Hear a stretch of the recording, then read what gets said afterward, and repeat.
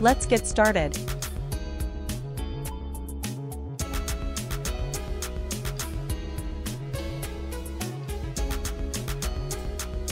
1928, Marilyn Bergman. Songwriter. In 1983, she became the first songwriter to write 3 different songs nominated for the Academy Award for Best Song. She wrote 2 musicals and was inducted into the Songwriters Hall of Fame in 1980. She received the Film Crystal Award in 1986. She married her fellow songwriter, Alan Bergman, in 1958. In 1983, she co-wrote 3 Oscar-nominated songs, How Do You Keep the Music Playing? From Best Friends, It Might Be You, from Tootsie, with Dave Grusin, and If We Were in Love, Yes, Giorgio, with John Williams. Her lyrics for Someone in the Dark, from the movie E.T., The Extraterrestrial, were sung by Michael Jackson. 1932, Paul Bley. Pianist. Influential in the free jazz movement, he established Montreal's Jazz Workshop, where he shared the stage with Charlie Parker, Lester Young, and Ben Webster. He toured with Sonny Rollins, with whom he also recorded. He produced an album with Coleman Hawkins titled Sonny Meets Hawk. 1963, he was the conductor on the album Charles Mingus and His Orchestra, 1953. In this series, we're paying homage to the musical legends who were born on this day. From rock and roll pioneers to jazz greats, we'll take a closer look at the lives, careers, and legacies of these talented artists.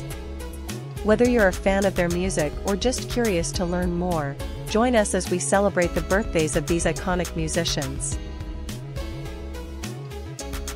1947, Greg Lake. Bassist, singer. From the band King Crimson, which he formed in high school, shortly after meeting Robert Fripp. Later, he worked as a vocalist, bassist, and guitarist for Emerson, Lake and Palmer. He released his debut single in 1975, titled I Believe in Father Christmas. He has worked with Bob Dylan at some point. 1973, Jackie Abbott. Rock singer. Remembered for her work with the Beautiful South, 1994 to 2000. During her time with the band, they released their 2 most successful albums, Blue is the Color and Quench, both platinum.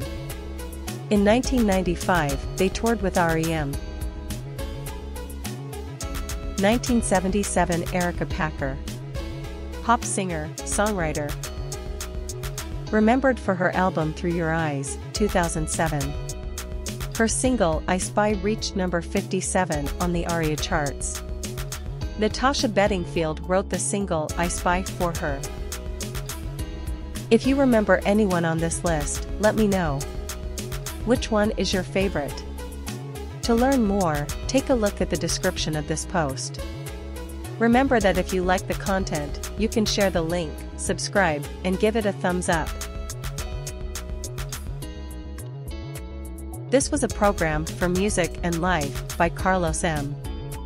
Created by Rune KM Productions.